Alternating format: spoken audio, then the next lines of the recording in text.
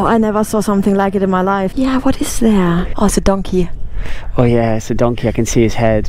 Hi, I'm Lavi and this is Ollie. We are attempting a new Guinness World Record to become the youngest pair to circumnavigate the globe by motorcycle. After riding 3,000 miles across Europe, we are now ready to explore the roads of North Africa. Click the subscribe button to follow our journey around the world and let the adventure begin.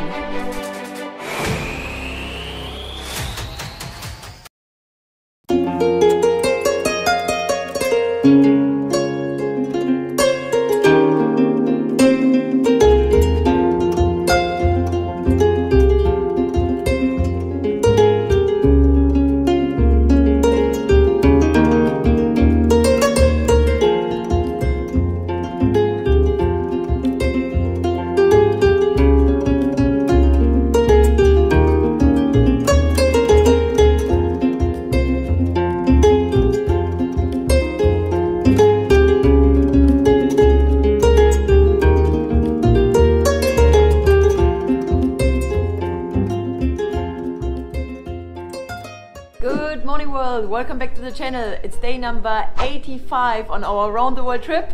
We are here in the city of St. Louis in Senegal, country number 6 of our round the world trip. And we've got this little room with an ocean view in front of us. Amazing ocean view, but it's really sad because there's a lot of rubbish as well on the beach, like a big pile of rubbish, and it just breaks my heart. But look, very funny as well, we have some cows on the beach. So let me show you guys where we're heading today. So this is our new awesome map of Senegal. Woohoo! And we are up at the top here in St. Louis. And we are going to be making our way down the coast all the way to the capital city, Dakar. Woohoo! So today we have about 140 miles, which is 240 k's to go. Our navigation says it takes us about 5 hours, so better hit the road, let's go. Okay. Okay, now on the way down, you have to be really careful, yeah? I'll try my best not to drop the bike already. Okay, right. And your helmet's good here? Okay. Day 85, starting the day on the beach.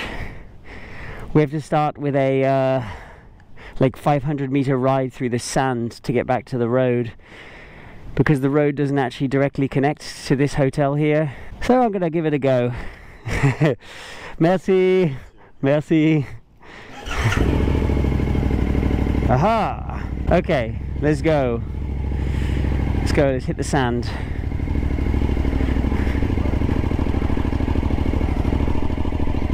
So I have to come round the building here and then down. This is where the sand gets a little bit deep. Luckily this part's downhill. And we've got that traction by Dunlop.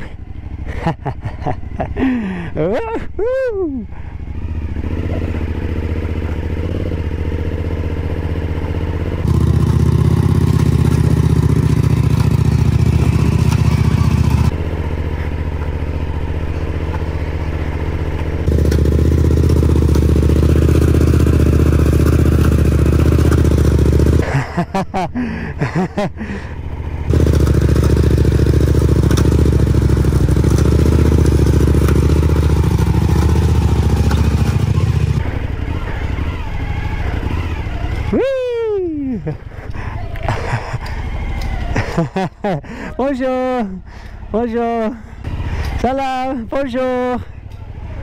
We're greeted by the whole village here. Woohoo! Yeah. Whoa, whoa, whoa. A little bit deep. I feel like everyone is just watching me just struggling through this sand.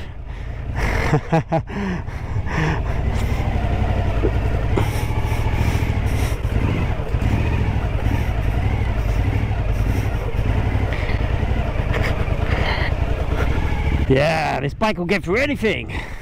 Oh. Stalled it. Come on, baby. Come on, baby. Lavi's pushing me. Okay, one more road. There's the road. I can see tarmac up ahead.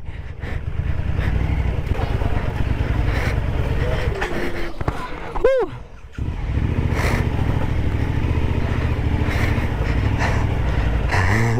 Oh my god. Honestly, this is like the biggest challenge. First thing in the morning. Hey, whoa, there we go. Woo! Bonjour! There we go. Did it. Sand done. Very good. I felt like I was swimming through the sand. Literally. Sometimes I pushed you a little bit. Yeah. But all in all, not too bad. Bumblebee didn't need a nap, so that's cool. Alright, here we go. On our way out of St. Louis and on the way to Dakar. Let's go! Woo! Nice. So where we were staying, Eden Beach Hotel, the hotel that doesn't have a road up to it. This is actually on the other side of the Senegal River to the mainland. So the Senegal River is just here to the right of us, and that's the mainland behind. And in between this side of the river and that side of the river is actually a small island, which is the main old town. That is the core of St. Louis. So we're going to drive down to the bridge, cross over onto the island, through the old town island, cross over another bridge, and then that will take us to the mainland and on our way to Dakar. And you can see all these fishing boats lined up, a huge amount of fishing boats lined up here. Yeah, so many. It looks beautiful. But it's really sad because somebody told us yesterday that the fishing industry here is declining, and I guess not many boats here are being used. Yeah, there's just less and less fish around, and they're having to go further, and they're getting less and less catches these days. Yes. So yeah, you can see half of these are sort of semi-abandoned along the side of the road here. And here is where the fishermen have come in. So this is like the market. It's got fish market, but also market for kind of other things as well. So I will be today the adventure routing because our Garmin is not working anymore. Not for Senegal. Yeah, I don't know what happened. I tried to download the North Africa maps, but I don't know, we couldn't get them. So we're recording where we're going on the Garmin, but yeah, we're using Google Maps for navigation. So here is all the trucks waiting to receive the fish, and this place does not smell too good. Oh, oh. Oh my god. Oh my god, this is a fishy area. Yep. Oh my god. Yeah, so a lot of activity going on in St. Louis this morning. I mean, look at the sea of people here. There's a kid running next to us. So much activity going on. And if you look down the side streets, you can see every side street is like a little village of its own. Everyone hanging out there washing. Look how many goats here are. Seriously, St. Louis is like the town of goats. Look at this. That's absolutely incredible. Really. Wow. Here are so many goats, guys. Really, so many. Oh my god. I think here are as many goats as people. So St. Louis has a population of around 250,000 people. It was once actually the capital of Senegal for a long time, for hundreds of years, during the time that it was a French colony. And it was only in the early 1900s that the capital was moved to Dakar. This was also the capital of Mauritania, when Mauritania was also a French colony. So this was an incredibly important place historically. And actually the old town that we're about to see after we cross the bridge is actually a UNESCO World Heritage Site. So that's really cool that they recognize the importance of the history and the architecture. Okay, wait a second. I think he saw me filming. Salut! Bonjour, ça va? Bonjour, ça va? Comment? Prenez des images, non? Photo. Photo, oh! Juste la vidéo. C'est ça. Okay. Merci. Merci. Bonne journée. So I think Lavi just accidentally filmed a police officer maybe, and he stopped us and was not really happy about that. I didn't want to film him. I just wanted to film something from the street. So Oh well. he was just being there and saw me directly, and I think he thought, oh, he didn't like that. Yeah. Which is fine. Right, here is the first bridge to take us onto the island. All right, this is coming into the old part of St. Louis now.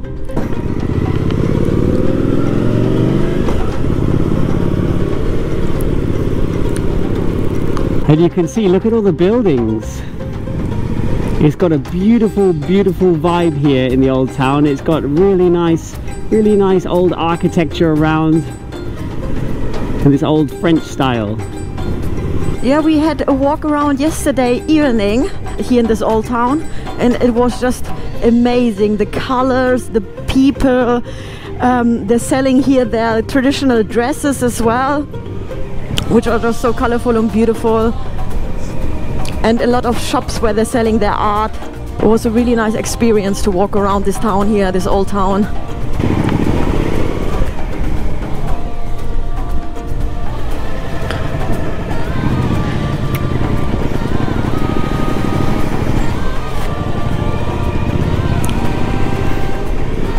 Yeah, look at the colors of some of the buildings.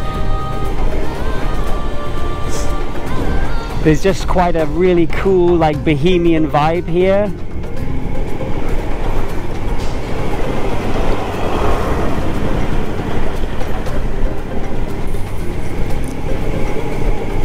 Wow, look at these buildings. Really cool. Yeah, really, really, really cool. So I think we're coming up to the bridge in a minute. So this is the Senegal River, and look, it's a massive river. Look how much water there is. It's unbelievable. This bridge that we're on at the moment was built in 1896, or somewhere around there anyway. So it's like a 120 years old bridge.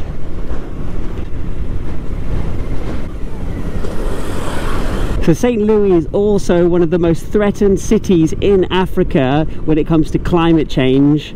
So not only for the fishing, but also because the main city barely sits above sea level. Actually, that peninsula on the other side is losing around 1 to 2 meters a year of coastline due to the sea levels rising. So it won't take a lot of sea level rise for that old town to be under threat of basically that entire island in the middle being underwater.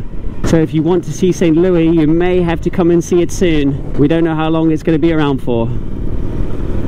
So we're now heading out of the city. We're going to get out into the Senegal countryside, try to make some way towards Dakar. So we're just coming through Parc National de Longue de Barbarie, the Longue de Barbarie National Park. This national park is all about wetlands and bird life. And there is some flamingos. Nice! Whoa! I have to stop for a second.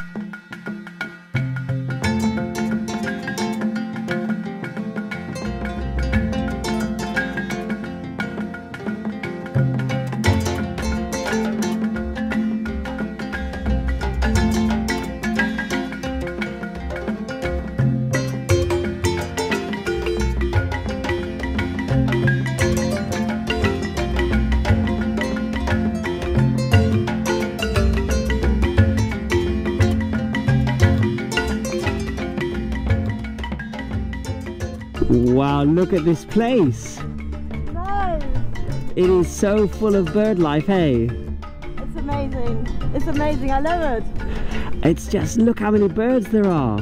You've got flamingos, you've got pelicans, you've got cormorants, you've got seagulls and other terns and other sort of seabirds.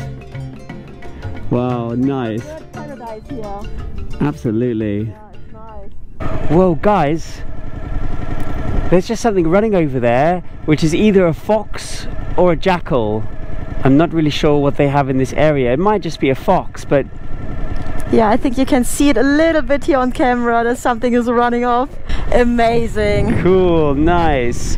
Wow. Since we got to the Darling National Park, we've seen so much wildlife. That's very, very nice to see. Very nice to see. So we've come inland a bit now, and we're really in like the semi-arid savanna landscape, and it's really, really beautiful here. It just feels very wild. Yeah, it feels very open as well. You can spot some cows in between, or here on the side of the road, some sheep. We saw a camel just a second ago. Many different types of trees. We saw a baobab tree already. Yes, and that's one thing that I've been waiting to see for so long, is the baobab trees. But we haven't seen any big ones. But if we come across a big one, we will definitely stop to admire it. They're such beautiful trees. Yeah, it's a really, really pretty area here, and that there is such a good road just going through this area is just amazing for me. I love it so much. Like, the wind is cooling us down a little bit. The temperature at the moment is 33 degrees. So it's really, really nice ride here. I really enjoy it.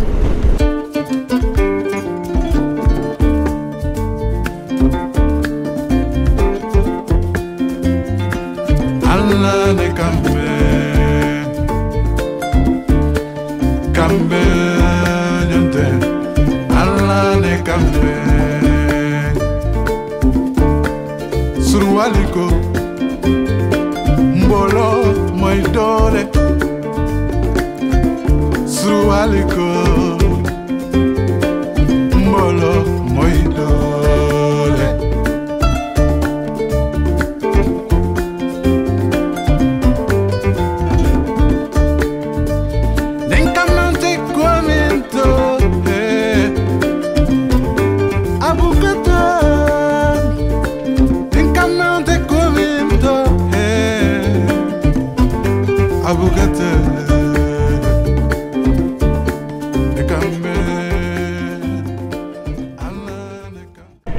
Oh my god, guys, hold on a minute, let me get to the side of the road. Whoa, this is a huge group of vultures. Wow, I never saw something like it in my life. Whoa, look at them. I think they must be fighting over some roadkill. Yes. I'm just going to edge closer. Ah, that's incredible. That's absolutely incredible.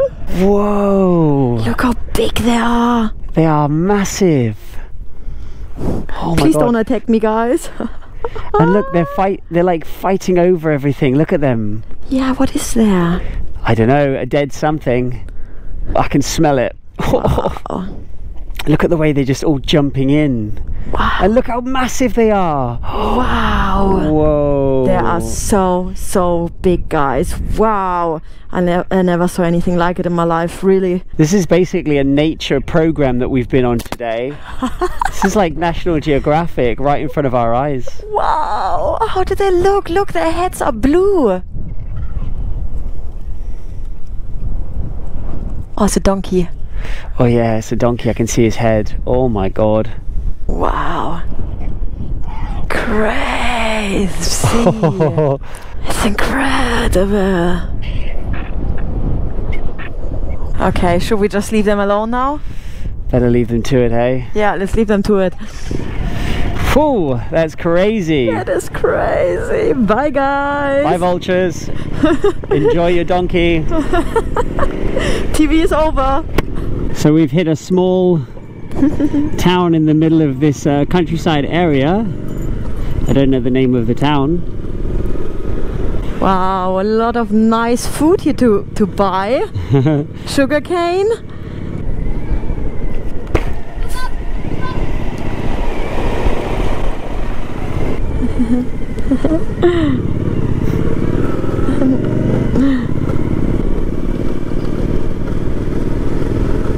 So we've just seen some big baobab trees, so there should be a track coming off the road somewhere here. I think it's here. Okay. All right. Okay. Keeping my feet ready, but it feels okay. Okay, jump off there. I'm just going to go nice and easy, but I've got these banks which increase my feet. I can put my heels much easier. It's not too bad. I really want to get to these baobabs. Get to the baobab. Yeah, this is not too bad. It's not too bad. Oh, yeah. Yeah. A little bit further.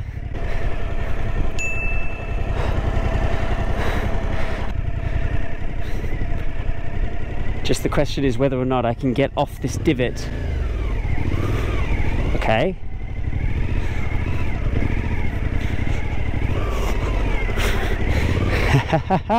Yes. Yeah, this is way easier to drive on. I'm sorry you have to walk, my love. But it's not too much further. The baobabs are up ahead. Here we are. Oh my God, look at this.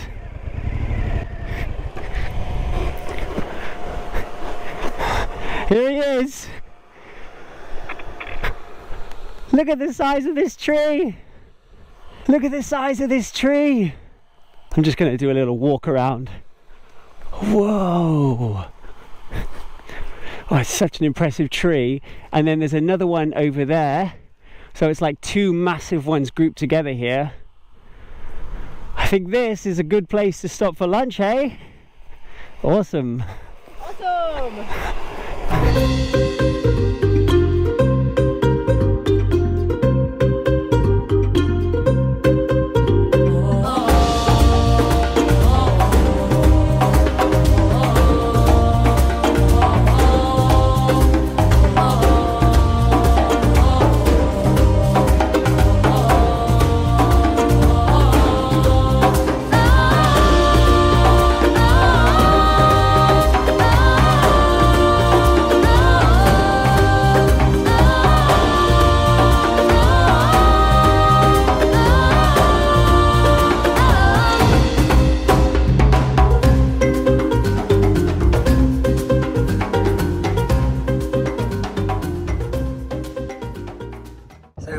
Some lunch under the baobab tree. We're having some black beans. We're going to mix in some spices, some salt, some garlic, and then we're going to have the beans on some bread. For some good nutrients today. It's not too complicated, I must admit. Okay, we've arrived in the town of Mboro, which is one of the biggest towns that we're going to pass through on the way to Dakar. The road condition has gotten significantly worse since we were out in the countryside, and also we got a lot more traffic going on, and there seems to be so many of these speed bumps as well. I mean, as soon as we hit into the populated area, it was just like potholes, speed bumps, and lots of things going on. Whoa, look at the condition of the road here.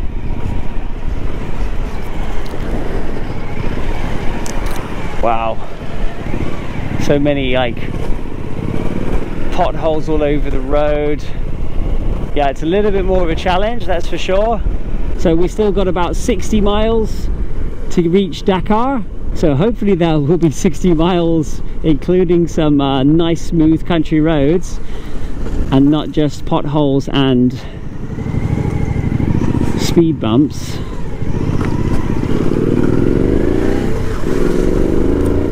Here's another one.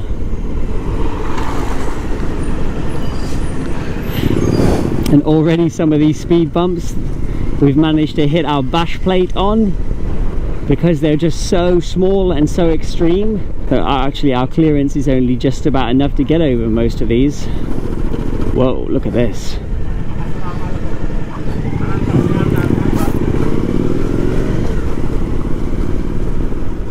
Wow, there's so many crazy smells coming from here.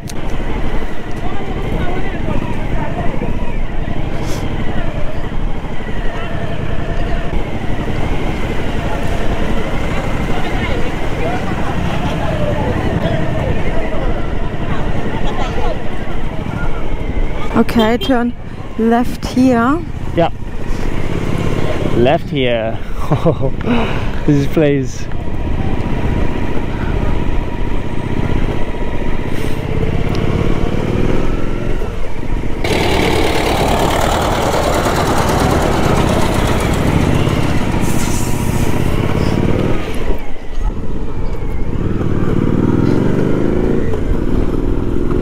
Oh, that's looking a little bit better here. Look at the quality of this road. That looks nice. Yeah, we've just left Moto, going back out into the countryside. So hopefully this will stay like this for a little while, and it won't take us all day to get to Dakar.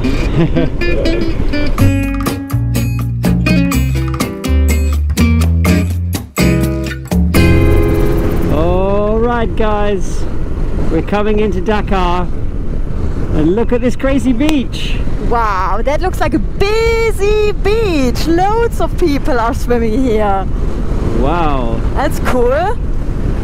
Yeah, we're on this coast beach road which comes into Dakar from the north. Well, it's like a double lane highway, which is quite refreshing because, yeah, the traffic and the speed bumps and everything have been really long and really tough to get through. Yeah, it took us probably 2 hours just for 30 miles. It was insane, really slow going. 6.5 hours on and off the bike already today. We didn't stop too much today. No, we knew we had a big distance to go to. We wanted to get here so that tomorrow we can go early to the shipping company and make sure that everything is organized. So, you know, the mission was just to make sure we got here today. A bit longer than I was wanting to drive, but it's all right. We're only about 20 minutes or so, and then we'll be there.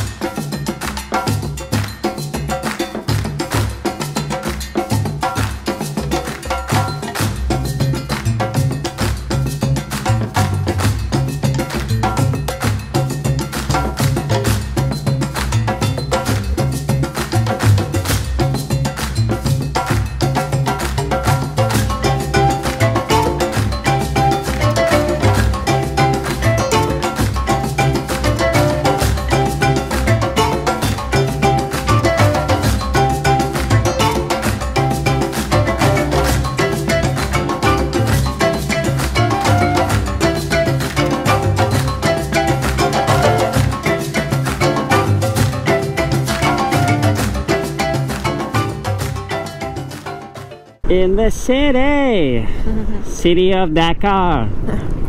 In the city Dakar. We should be arriving there in 4 minutes. So just go the roundabout. Yeah, just go where all the traffic goes. Yeah, I'm going under the bridge, yeah? I think so. All right. Look at all the taxis here. Yeah.